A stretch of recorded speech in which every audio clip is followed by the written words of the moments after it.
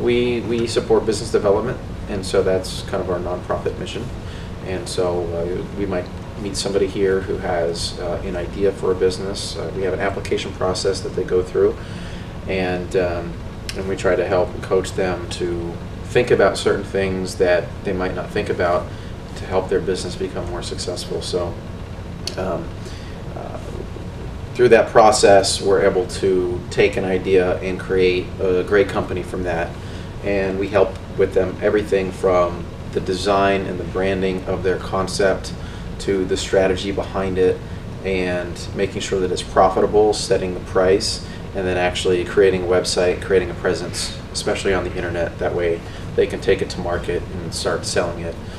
So we want to rapidly take a concept from idea to business as quickly as you can. We get other people who are already working on a business, already have something, but maybe they need help with something along the way. We do that for them as well.